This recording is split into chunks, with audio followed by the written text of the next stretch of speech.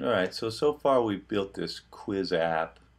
You can walk through the questions, and in fact we set it up so when you get to the last question it just kind of stays on the last question. In fact, our index even keeps going up to 4, 5, 6. We just make sure we don't bomb the system out by trying to grab an empty slot. Okay, let's change it. Let's say that what we want for our behavior is if the user is looking at the third question, they click next, it'll spin back to the first question.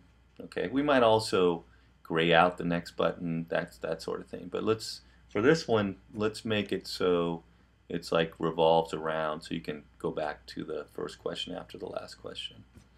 Okay, so we know when they click next, we're going to increase our index.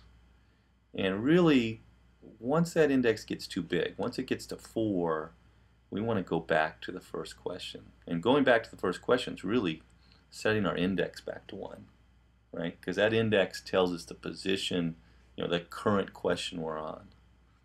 Okay, so I'm going to go down to my blocks, and I'm actually going to change this lesson sign. I'm going to go back to make it greater than 3.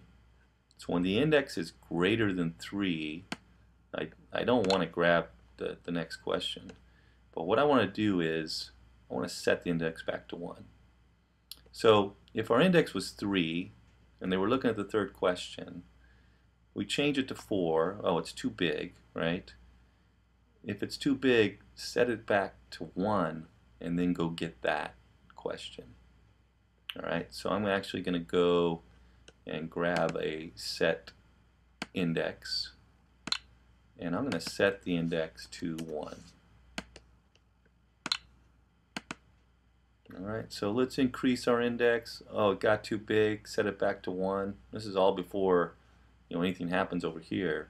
Then finally, whether it's 1 or 2 or 3, go get the current question and show it. Alright, let's see if this works. So I'm on the first question. I just restarted my app. When I click next, okay, good, there's the second question. Click next, there's the third question, and notice my index is at 3.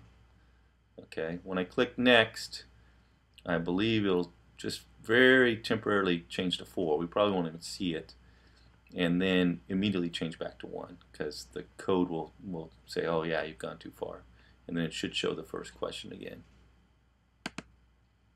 Okay, and there it is showing the first question. So right now we're just kind of looping through like we wanted through our questions. Okay, I want to show you one more thing, and I'm going to add, just for now, a dummy question. Okay, so what is your favorite color? Okay, we're not going to end up having this in our app, but if I added a fourth question here, what you want is really, like, you want to make it easy to make changes, right? To kind of change the quiz or make a new quiz. You really want your blocks to work no matter how many questions there are. Okay, right now, I do not think this is going to work because, we've got this 3 in here. We're checking for 3 specifically. Okay, and in fact, if I restart this thing and rerun this app, now that I've got this fourth question, what's going to happen? Well, I think what's going to happen is when I get to the third index and then I make it 4, it's going to say, oh, you're too big. It's going to set the index back to 1.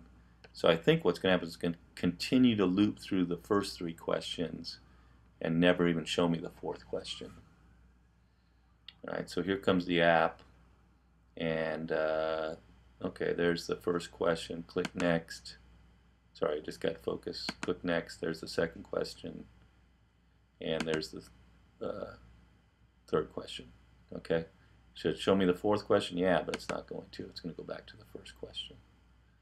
Okay, so we've got a little bug here, and really the problem is, instead of treating this list kind of generically, not considering how many specific questions there were, we said, oh, well, we know there's 3 questions, and we put an actual 3 in our code.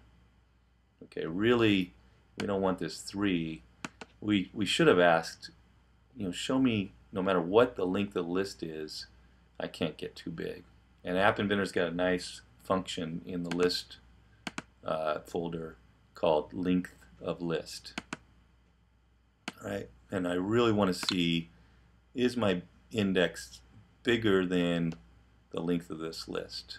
Okay, so I need a reference to question list. There it is. Okay, so instead of asking for 3 specifically, I'm going to ask for the length of the list. And this, now my list has 4 things. The length of the list, of course, is 4. Okay, and I want to see if my index is too big. So now I believe I should be able to loop through all 4 questions. So I've got the first question showing it, restarted my app. If I click next here, well, now I got focus, click next, 2, 3. Now it should show me my 4th question. What is your favorite color? Okay. Now the index is 4. When I increase it to 5, it's going to be too big, so it should flip me back to the first question. And there it is. Okay. So pretty cool. I noticed one thing. I've got a typo in here. It's kind of nice thing about App Inventor is even if you got a typo, you can change it. And when I change it up here in my variable definition, notice it changes in all my references, so I don't have to worry about kind of fixing those. It's a nice thing about this tool.